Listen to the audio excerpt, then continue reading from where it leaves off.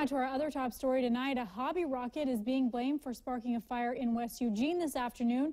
KZI 9 News reporter Amber Wilmarth spoke to people living feet away from where it was burning. She joins us live in the studio with how crews were able to put it out. Rachel, this fire started at around noon today. Police tell me someone was launching a hobby rocket in a field when something went wrong with the rocket and it started that fire. The plume of smoke coming from it could be seen from miles away.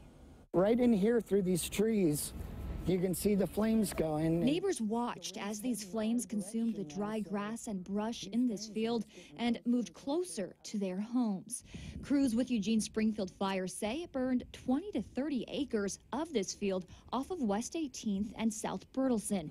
These flames coming close to Daniel Britting's property. It's less than 100 feet. He tells me he woke up to the fire. I smelled the smoke coming through my air conditioner and got up and saw the fire truck outside. That's when he turned on his garden hose just in case, but says his main concern was his pets.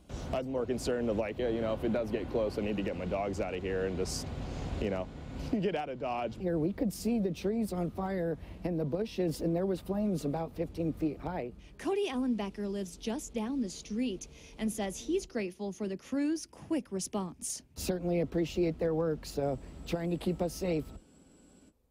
And again, Eugene Police tell me this fire was accidental and that the person who launched that hobby rocket has been cited for criminal mischief.